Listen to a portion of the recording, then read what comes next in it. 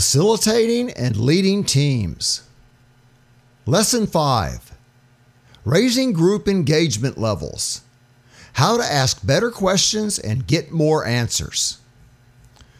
Too many leaders in too many meetings fail to effectively engage every team member in the meeting content, let alone the meeting process, as the meeting is being conducted. We waste valuable time together simply talking at people instead of talking with them. Value and limited time is spent reading people information that could have been reviewed ahead of time. We miss out on the true value of being together face to face.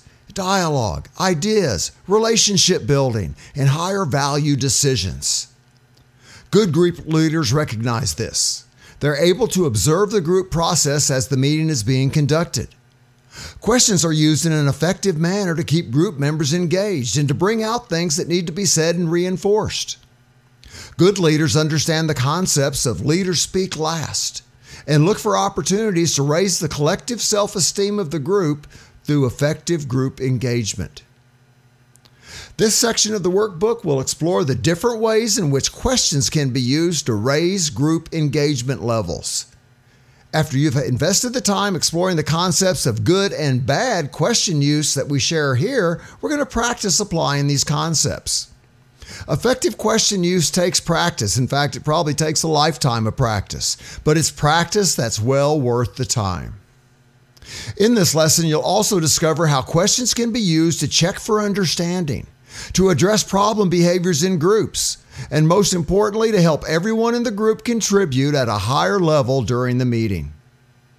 Content specific to work group meetings will also be shared, as daily prep meetings such as tailboards are some of the most common meeting types used in today's organizations to help prevent errors and to make sure that customer expectations are being met. I'm confident you'll become convinced of the same thing that Peter Senge taught me years ago regarding questions, that there's more power in a good question than in any answer. Avoiding unintended trips to Abilene. And the title of this slide comes from a very vintage, but I consider famous video about groupthink called The Abilene Paradox. And you can still find it on the internet. And it's all about a family sitting on a hot Texas front porch on an August night and not knowing what to do. And Grandpa just kind of stuck, just says, well, hey, why don't we all just drive on over to Abilene and get some ice cream? Now, he didn't really want to go, but he was getting tired of sitting there in the silence, and so that's why he offered up the idea. Well, being Grandpa, no one wanted to argue with him, so they said, oh, yeah, Grandpa, let's go on over to Abilene and get some ice cream. And you think, oh, shoot, I shouldn't have brought that up because I really don't want to go. And then his wife goes, yeah, honey, I think that'd be a good idea. And so they all end up piling into the car, driving over to get the ice cream no one really wanted.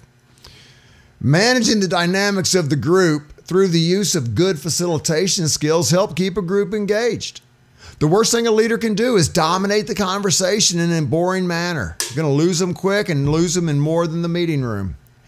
Energetic leaders who vary their pace of speaking and tone of voice help keep groups more engaged. Asking questions and letting others contribute also drives engagement levels even higher. You want to keep groupthink from happening, and you want collaborative decision-making to occur. Using the 4 key facilitation skills we show here can help you achieve this goal. Be able to observe the group, keep group members engaged during the meeting, ask open-ended questions, and listen to and use the input and ideas from the rest of the team as the event progresses. Test the group for consensus when it appears that a decision has been made. You can do this by simply asking the group, can everyone in the group live with the choice that's been made? Don't just go by the vocal responses to your consensus test, however. Use your observation skills to see what their body language tells you. Being well prepared for your meetings or training session is key as well. You can use cue cards or a checklist if you need to in order to ensure key topics or thoughts are not forgotten, but it is important that you know what you're going to cover ahead of time. Don't hit it cold. Run through the presentation or meeting agenda before you actually get the group together. Attempt to anticipate where conflict or concerns might arise. Develop contingency actions to take should those challenges emerge. And you may not have to write them down, but think them through. Which issues are sensitive? What am I going to say if this comes up? Then, when those challenges do emerge during the actual meeting or training session, you are prepared, or at least better prepared. Too many leaders make the mistake of simply going through the agenda without paying equal, if not more, and I say if not more, attention to the group process as the agenda is covered. It does no good to cover the agenda if the folks are not engaged. You might as well go talk to the wall. This is one of the biggest challenges with leading a conference call when you can't see what the call participants are doing while you or someone else is talking. Oh, I trust that they're paying attention and staying engaged. Well, I trust that they're watching sports and playing Wordle. No. So we have to use good questions and involving multiple people in the agenda. That helps avoid disengagement during remote calls, and that's even on the virtual calls. Test the process regularly as well. When I say test the process, ask the group, let's do a process check. If we have a process monitor, ask them, how are we doing with the process? Question types to avoid. Before we start exploring the different types of questions you can use in different ways for asking those questions, let's take a quick look at question types that you want to stay away from if possible. Most people don't like to be put on the spot. They don't want to be blindsided. They don't want to be embarrassed in front of their peers. You also want to avoid questions that may confuse the group, raise sensitive issues, or raise up negative emotions that might be attached to the questions. Team leaders and trainers often have more influence on a group than they realize. When you share information with people, and especially when you ask them questions, they continue to think about that content and those questions well after the meeting has ended. You're planting seeds in their mind. This can help you or it can hurt you. You need to be aware that your audience will take your comments and questions with them. They'll think about them further after the event's over. Avoid asking questions that are too big. Some people call such questions save the world questions because there's so many possible answers, so many variables that have to be considered, so many ways in which the question could be interpreted. Try to be specific in terms of what we're asking about without asking leading questions. Leading questions, by the way, imply that you want a certain answer. You expect a certain answer. You weren't speeding, were you? You didn't take that last piece of pumpkin pie, did you? You did everything I asked you to, right?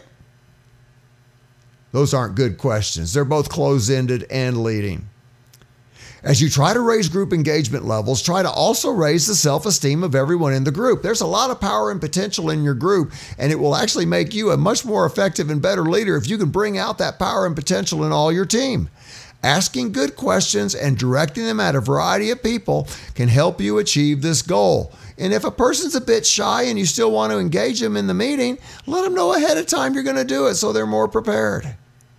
Conversely, asking questions that are vague, accusatory, or emotionally sensitive can work against that goal. Effective questions are necessary for raising team engagement levels, but their use has to be practiced and well thought out ahead of time. Types of questions. It would be easy to assume that listening was the key tool of a team leader, but I believe actually the use of effective questioning takes that title. Questioning helps you engage with your team members, and the effective use of questions facilitates the observing and listening skills we talked about earlier. Questions help you find out what is known already, they invite participation and involvement, and they help you obtain better evidence.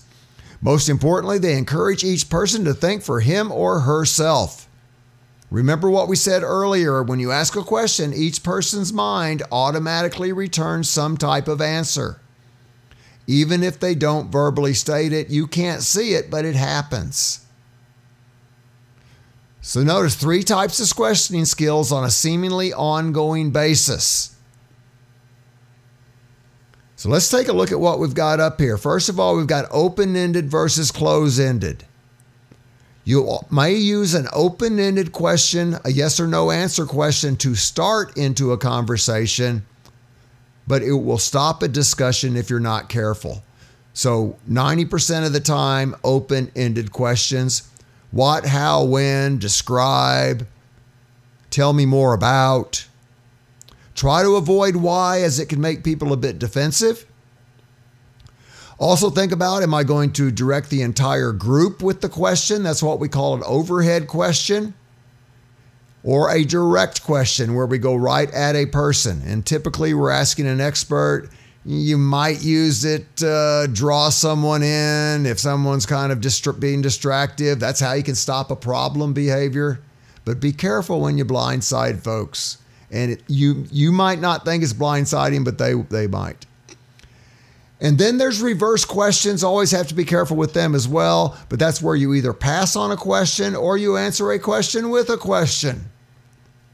And some people find that a bit offensive, so you have to be careful with those as well.